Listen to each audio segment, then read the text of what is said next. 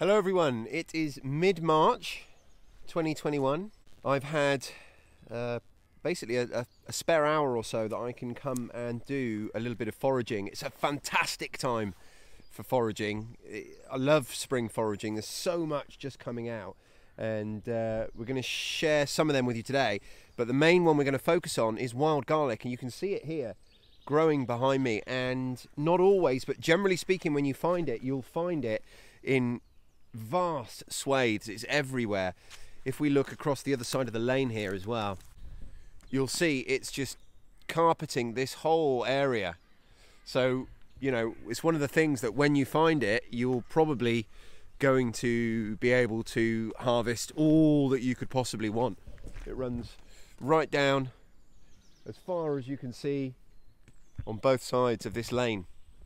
So we are going to harvest some of this today. We're going to talk about how you identify it, how you make sure that you've not got anything nasty. One thing I'm really happy about actually is one of the dangerous lookalikes I've found here as well, so I can show you the two next to each other. So like I say, that's going to be the subject of this video.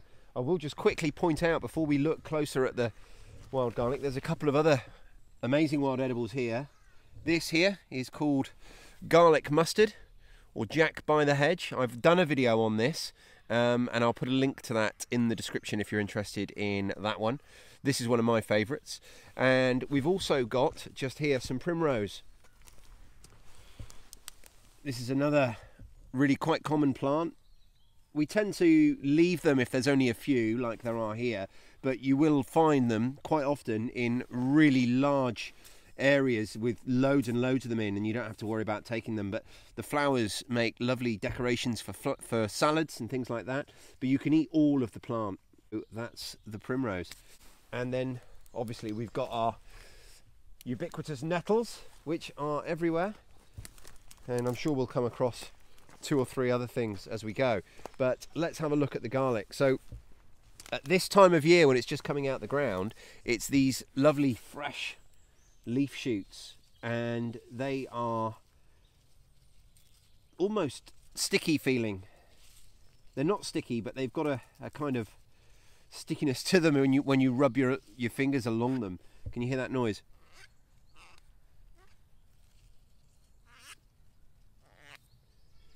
So one of the key identifiers for wild garlic is the smell. It will smell of garlic, and it's, you know, an unmistakable smell. Now, personally, I love them just as they are. They're not strong of garlic. They do have that garlic flavour, but they're not nearly as strong as the garlic clove that you might buy in the shops. I love them in salads. I think they're amazing in salads. They're just this lovely flavour. Quite often, a lot of the things that we talk about foraging for salads, if you're not used to this type of food, can taste a little bit bitter. You don't have any of that bitterness with this plant. It's just an amazing addition to salads. Now at this time of year we are harvesting only the leaves, as you can see, because there isn't anything else here. But in a few weeks they will start to form, or maybe a month or two, they'll start to form these amazing globe-like flowers that you see on top of all of the allium style plants. These fantastic white bombs of flowers that look like little fireworks. They're amazing. They're edible as well. They're fantastic.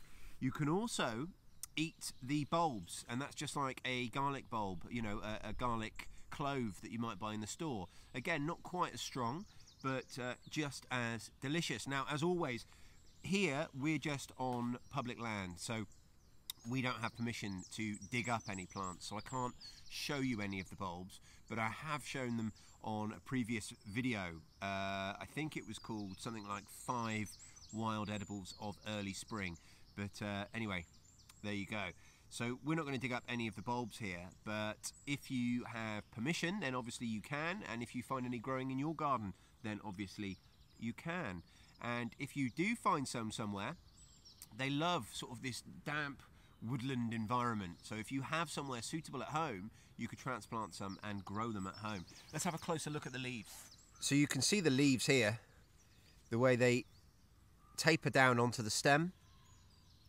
That's relatively important, and just the general leaf shape, nice, long and pointy at the top. The main identifier is the smell. The only problem is if you have other things growing in amongst them, sometimes that smell is going to, or the smell won't necessarily transfer, but everything will smell of garlic. Like right now, I expect my fingers smell of garlic. So that's something to bear in mind. So the key identifiers are just the general shape of the leaf and the look of it.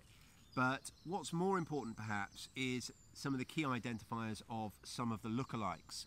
And we'll find one of those to share with you now, because I've already seen some growing here, so it won't take me a moment to go and find some more.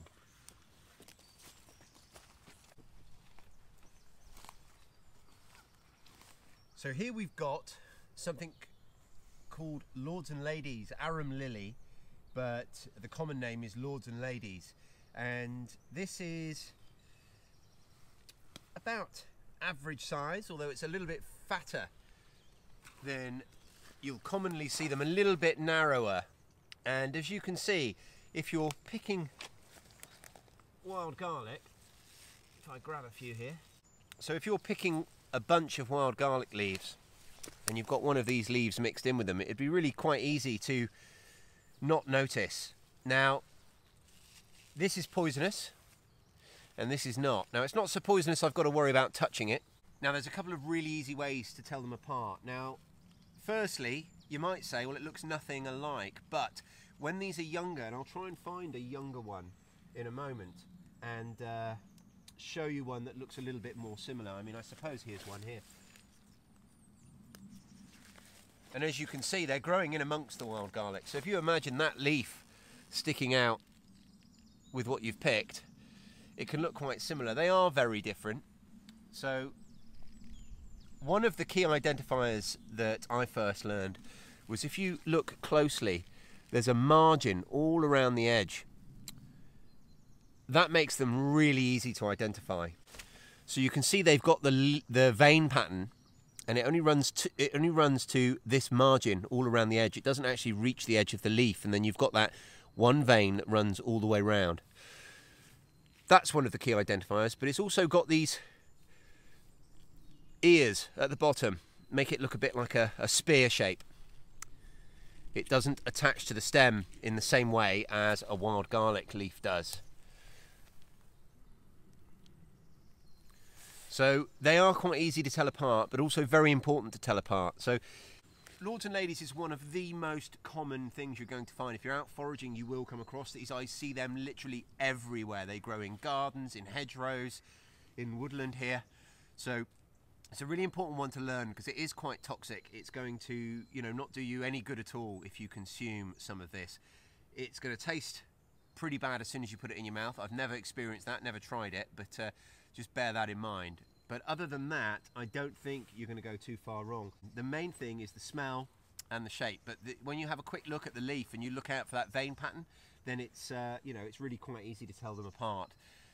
The only thing to be aware of is they do grow in amongst them, so just bear that in mind as well. There's a few other things that look kind of similar, some ferns, but nothing that's going to really cause you any trouble if you're looking for those leaf shapes and the smell. So we're going to grab some of these up now. I just want to point out, actually, I think I've just found down here. So this one, in fact, lots of these down here, they're just starting to shoot up what will be the flower stems, which are going to be those amazing globes of flowers later.